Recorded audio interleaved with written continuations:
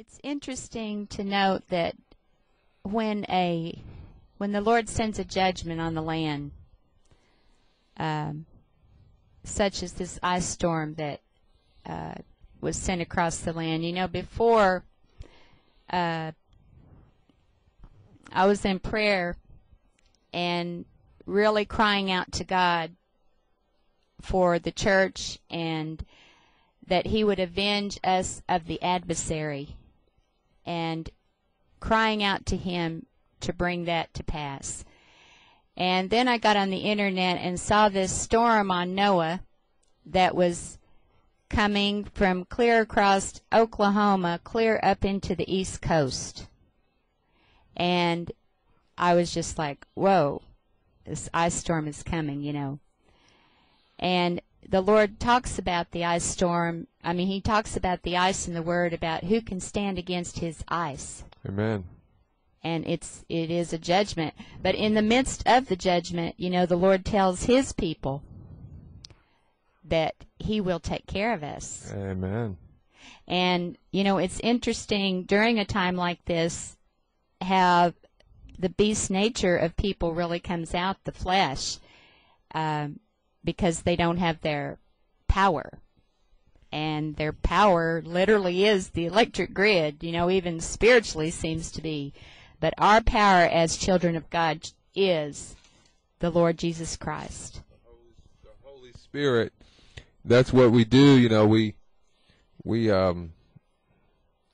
come to say, oh, the power's out, the power's out. And if you look at telephone lines, electric lines, you have that cross beam that goes across. It looks like a cross, and man's power is dependent upon having enough money, having enough of the world's resources in order to get what man deems to be power, something that man discovered, that God created, how to harness it. And the Lord Jesus tells us in Luke 12, starting in verse 24. Go ahead, honey. You want to read that? Yeah, I was reading this morning. Start at verse 22, honey. Okay. And He said unto His disciples, Therefore I say unto you, take no thought for your life, what ye shall eat, neither for the body what ye shall put on. The life is more than meat, and the body is more than raiment. Consider the ravens, for they neither sow nor reap, which neither have storehouse nor barn, and God feedeth them. How much more are ye better than the fowls? And which of you with taking thought can add to his stature 1 cubit? If ye then be not able to do that thing which is least, why take ye thought for the rest? The Lord is telling us in this scripture, why are you taking thought for these things? Right. Why are you taking thought for these things? See, and God says for His people that they see evil coming and they prepare, they're prudent. Right. And so we have seen for many years, well over 10 years, 12 years now, this evil coming upon the earth, and it is man's control of man, the governments of man putting other men under their thumbs and controlling, and they use food, they use the electric grid, they use the inventions of man that God abhors and detests and hates, and they use all these different things, materialism, to crush people. They want to control people. And people think their power lies in all the things of the material realm.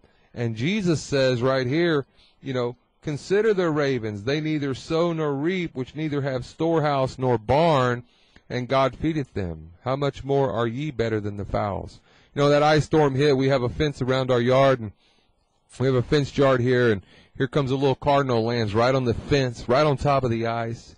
He just stands there with his little foot, and the ice is not bothering the cardinal. He goes down and finds something to eat on the ground, He's big and fat. And he's fat and he's warm, and we're inside the house. We got the fire going, we have to be careful how we walk on the ice, but the cardinal was well taken care of. God took care of that bird and fed him and took care of him. And people all over where we are, they have freezers full of food. I mean, full of meat packed, a 20 cubic foot freezer packed full of meat. And lots of people have 2 or 3 freezers at their house. And so when the power, man's electric power is cut off, all their meat begins to thaw. And some people lose whole freezers full of meat. Some people lose refrigerators full of food. They won't give it to people. It's they interesting. It's very interesting How people are yeah. in times like and, that. And it's just an amazing thing because we have to keep our focus on the Lord Jesus Christ. We have to keep our focus on Him at all times and know that He is the one providing what we need, you know. You know, we found that he was talking about people with their freezers, you know.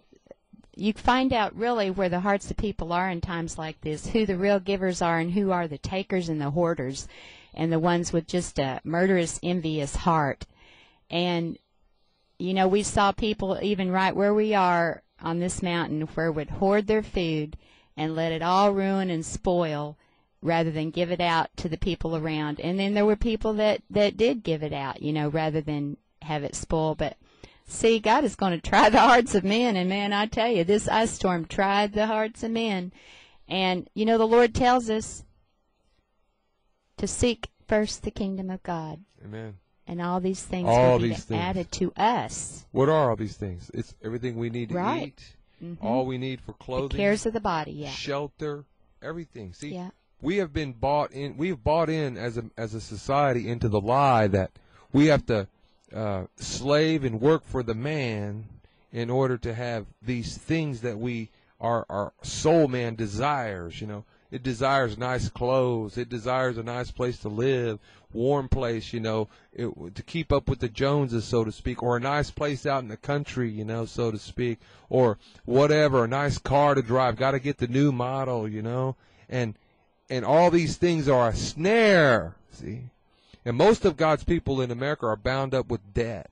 They're bound up. Yeah. The economy's crashing. I read a story this morning.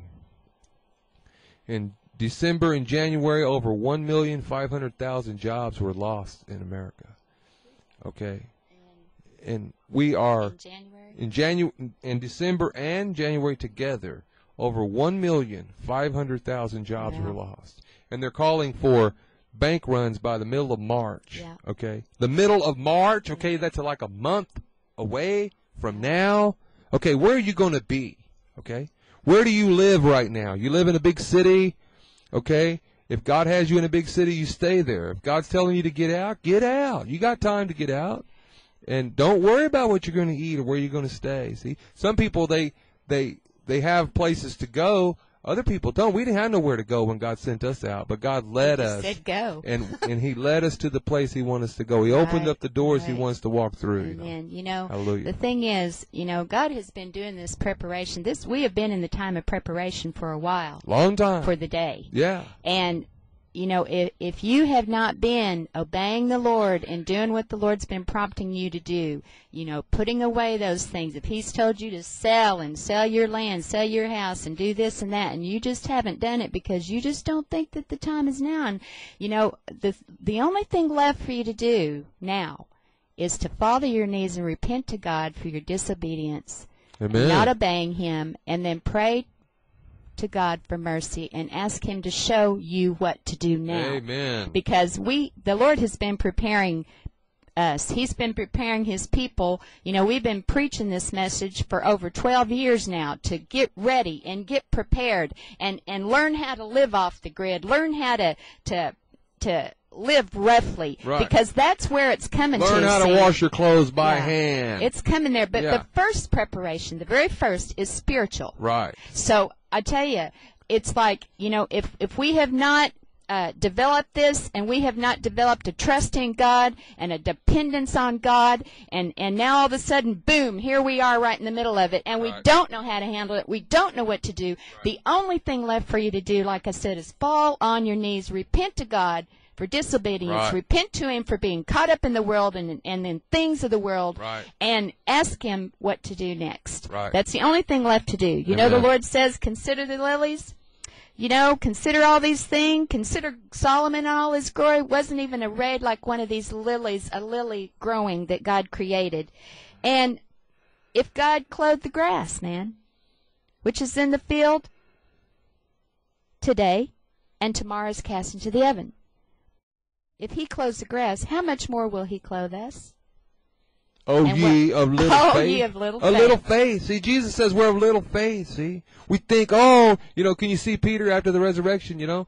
No, you know, and after the resurrection, don't worry about the time. Let's just talk. Okay. Hallelujah. Praise God. Let's just preach and teach and praise God and love him.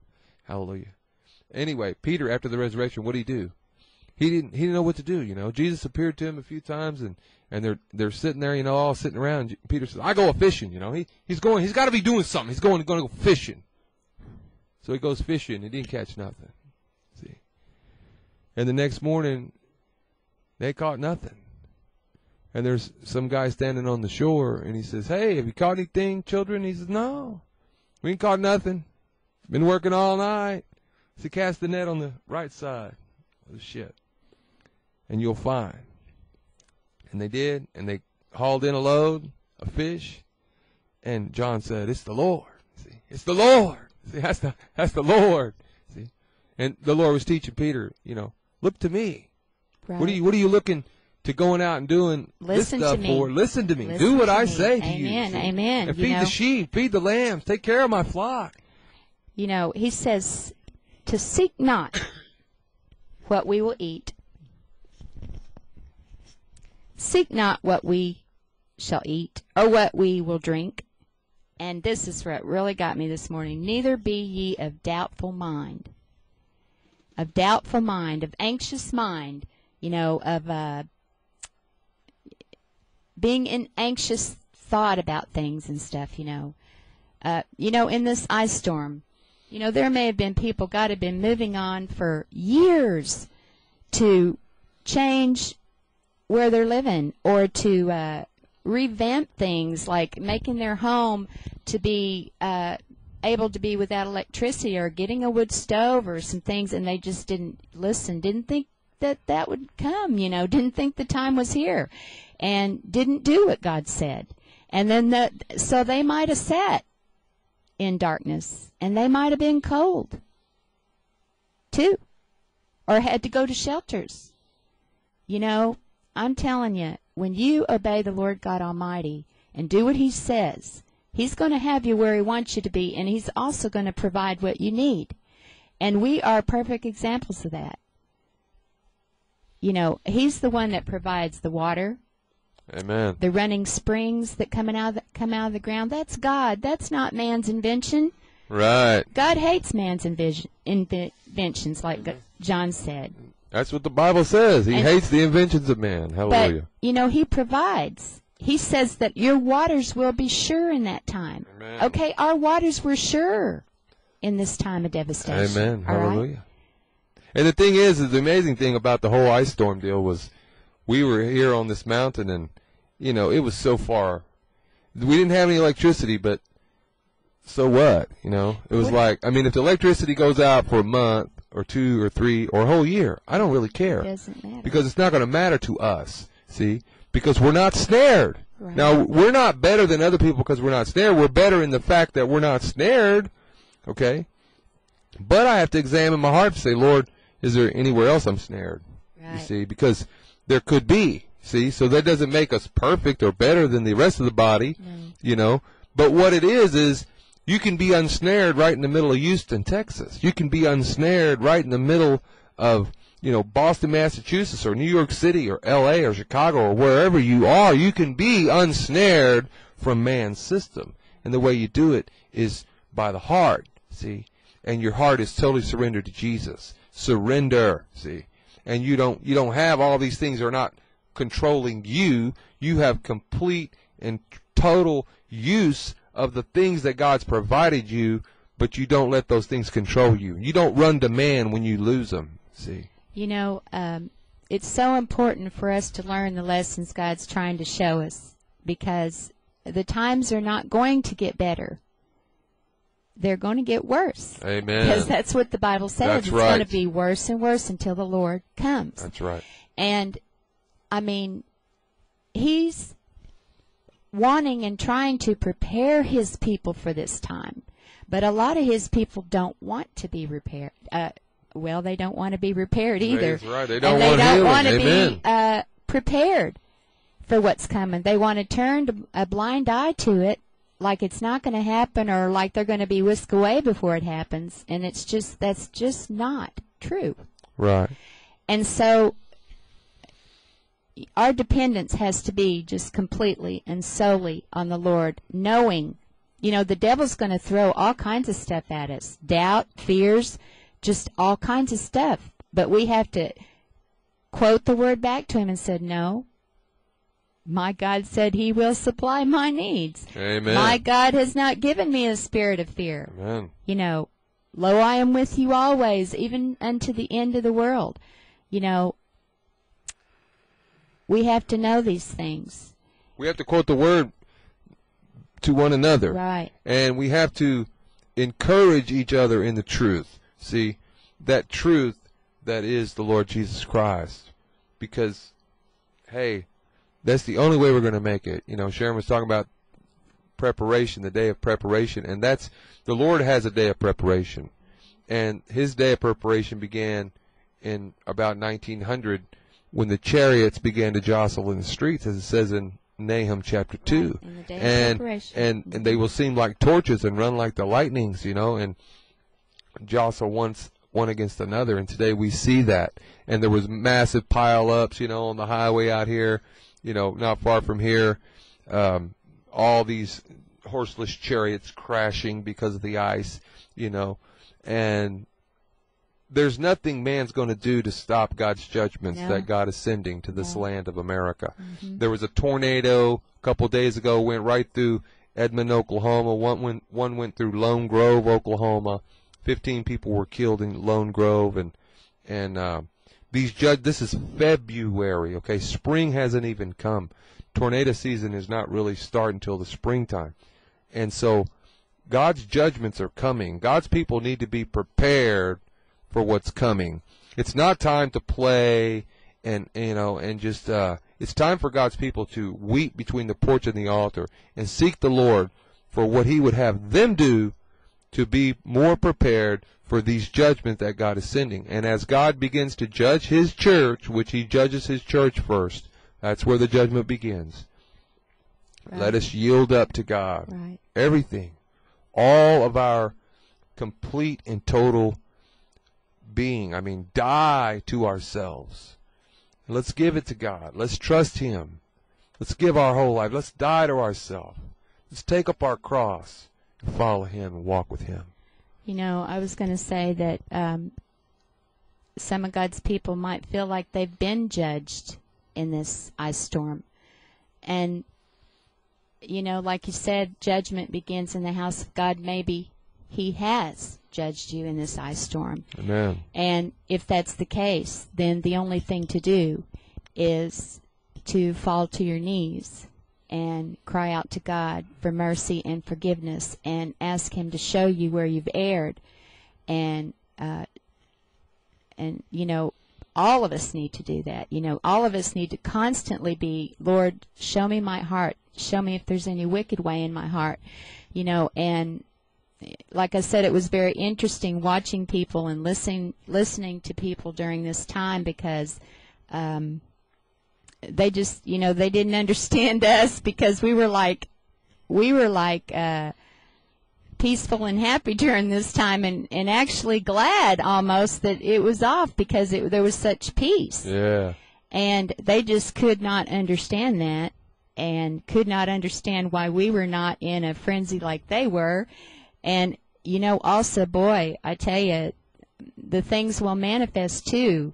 The hatred that people have toward God's true people, because we even saw it in this time, because they hate those that are in peace during a time when you're not supposed to be in peace, and they're not in peace, so why are you in peace? And I'm murderously angry at you for being in peace.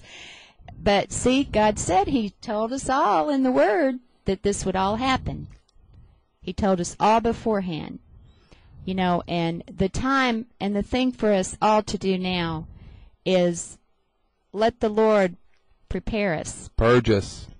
And purge us. Prune us. For what's to come still. Amen. Because it's going to get worse. Yes, it is. And, you know, that's the only thing to do is fall on the knees, cry out to God for mercy and forgiveness, you know. And I know a lot of people lost their homes in this ice storm, and some lost their lives, some lost some of their families. And we just need to seek the Lord continually. You know, He said, for all these things do the nations of the world seek after. What things? The things that have to do with the body. What you eat, what you drink. Right. What you put on. The nations of the world seek after these things. And your Father knoweth that ye have need of these things. So right. See, the Father knows what we have need of before we ever ask Him. Right. And He also says, you know, before you ever ask me for it, I've already given it to you. I've already sent it to you. It's already coming. It's already on the way. Right. And, you know, we found this was such a, you know, food was being brought to our door practically every day during this ice storm. And it was like, wow, you know, every time we turned around, here was a bag of groceries. And we were just like, wow, Lord, you are so good, you know. Yeah. And even things, you know, like, you know, that the flesh likes, like chocolate and stuff like that, you know. Nothing that you need like that. But the Lord even cares about those little, you know, desires, you know, kind of like that. Right. And your sweet tooth, you know, you wouldn't think God would care about your sweet tooth, but He does, you know. Hallelujah. But anyway, you know. Well, that's right. But rather, in verse 31 of Luke 12, but rather seek ye the kingdom of God. Amen. Seek the things of God. Seek Him. Seek the Heavenly Father. Seek what He has, what He is, what to behold Him. Seek Him. But rather seek Him. Seek the kingdom of God. And all these things. Did He say some? Maybe some? No. He said all. All these things. All these things shall be added unto you. Unto you. Hallelujah. What you eat, what you drink, what you put on. Amen. You know, the Lord makes sure we have shelter.